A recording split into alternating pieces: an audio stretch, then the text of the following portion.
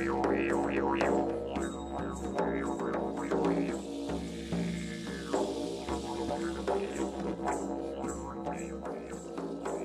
passion for art and healthcare kind of began, I'd say, about 10 years ago when I was building a children's hospital for the University of Chicago. And so I got to experience firsthand that whole process, similar to items that you're working on now. And I think that art in all of its form is an opportunity to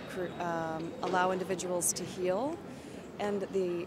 concept of selection, so that each individual who is a patient or a family member being able to choose the vehicle for their healing, their creative healing, whether it is a piece of art on their wall or music programming or poetry or music, I think is something that needs to be manifested in the healthcare environment. To this day, I get calls from people who are patients or visitors here, calling me up and telling me how important it is to them when they walk in the space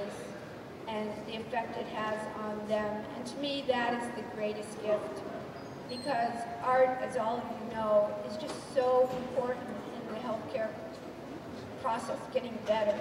It's so wonderful to know that that artist would be able to take a space and think about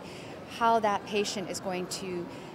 experience it day after day after day, or hour after hour after hour, and have it be a physical response to just their environment. It's not just a painting on the wall that's framed, but it could be light coming through an image on glass, or it could be